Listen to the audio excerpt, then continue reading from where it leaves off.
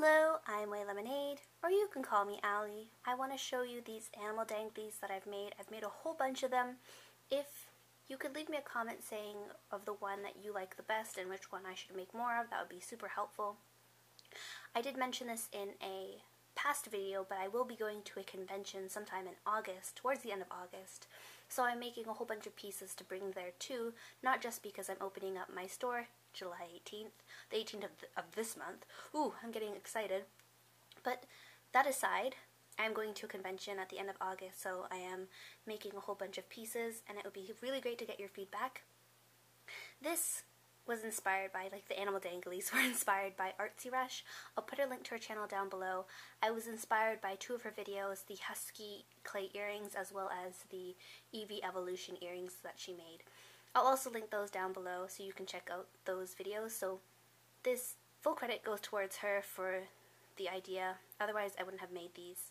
So thank you for the inspiration, ArtzieRush. Now on to my animal danglies. I made a whole bunch of different animals and I want to show them all to you. But first off, these are some of the fails, I would say. I'm going to remake them. Starting off with this. These are two little bunny heads. They aren't as symmetrical as I'd hoped, so I'm going to be remaking them so they look more identical, as I know I can do better. So these are them. And the bodies are fine, but the heads are just a bit messed up.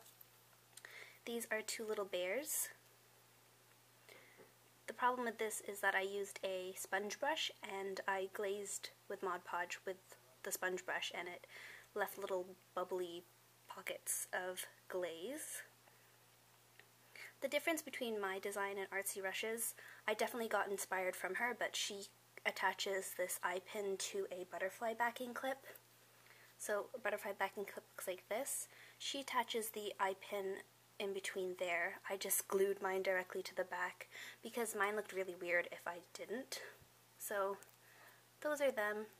I'm going to be remaking those, as well as these two black cats. Their tails dingle dangle, that's why they're called animal danglies, or at least that's why I call them animal danglies. Same reason as the bears, the glaze just went a little haywire.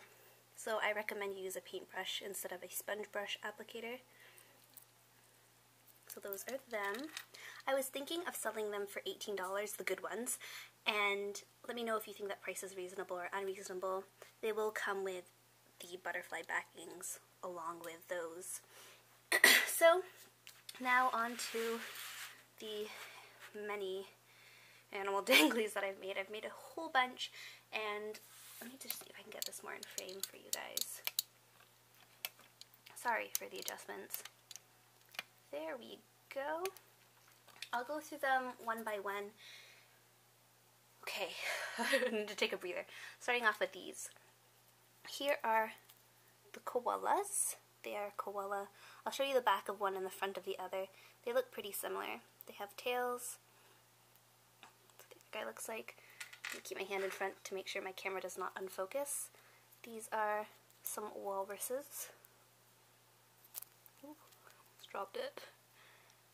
Those are them. I try to make them look as similar as possible, but it is hard because I am not a robot, which I guess is a good thing, right? This is an alpaca. I've got a puppy dog, just like a generic puppy dog. These sheepy are lambs. They're really cute. Got a little tail at the back side too. There's that. Next up are rhinos.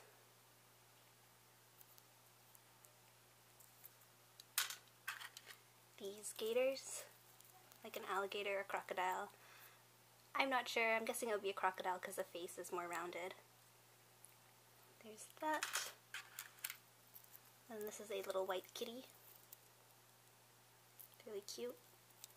I'll show you the backs of those because they have the tails on the front. This is a monkey. It's really cute. Up here are some seals. Next to that one are these elephants. They have little tails. These are some turtles. And these are really detailed. The shells are really textured. So there's that guy. This one has a darker shell, and I have one with a lighter shell as well. So there's that little dude. Here are two manatees.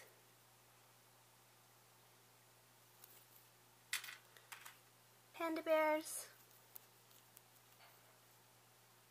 These are one of the first animal danglies that I ended up making.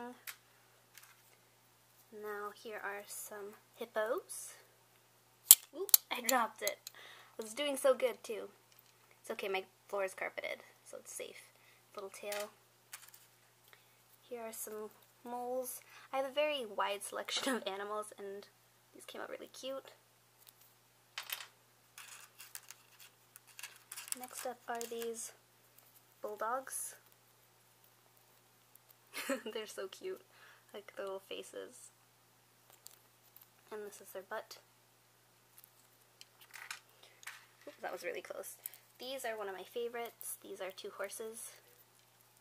Got textured hair, look like this.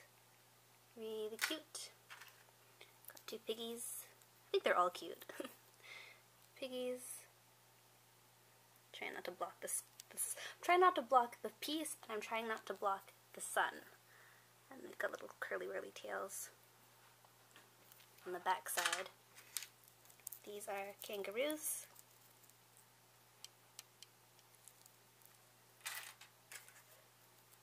Two little brown birds. Trying to wait for my camera to focus. Ooh. Got penguins.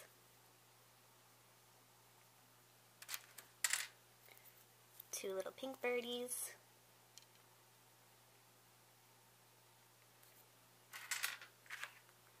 Hedgehogs. These are really great and they're textured at the back, so they have the little spikes. Really cute. A lion.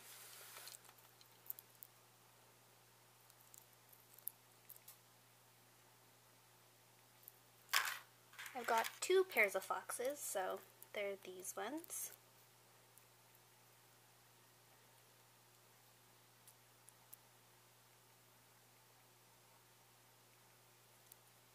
That's what their faces look like. And then there's these guys. They have a bit of a smaller face to them. Oops. But they do have the painted front and the white tail still. And then I've got Pug. It's very similar to the bulldog, but that's what they look like. Also, all the feet are textured unless they are hoofed animals. And lastly, I have sloths. I made a bunch of them because I think they're really adorable. So I need to glue again. They're different colored sloths. So I have 3 pairs of them. So those are them. I've got a darker pair, lighter pair. They're super cute. There's that, and they've got little tails that are textured as well. Alright, thank you so much for watching, and until next time.